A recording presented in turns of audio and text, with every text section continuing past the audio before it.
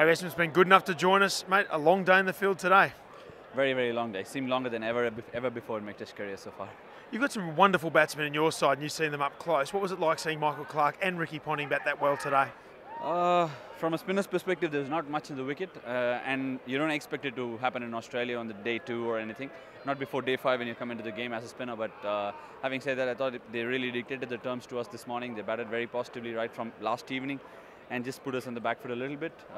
With the number of runs we had, it was always going to be a catch-up game. How's the feeling in the rooms at the moment? You've gone in there, you've spent a brief moment with the boys. How's the feeling after day 2? Predominantly the Indian team dressing room has always been the same. Win, lose or whatever it was, and that's the biggest positive you can gain from the dressing room. But having said that, these times it's just a matter of a couple of individuals just putting their hands up and throwing caution to the winds and really putting the team on the front foot and just make that big scores and give the motivation the others require. First session tomorrow is obviously very important just to get those few wickets. See, it's like 4 sessions into the game, and we basically look to catch up some mental game right now.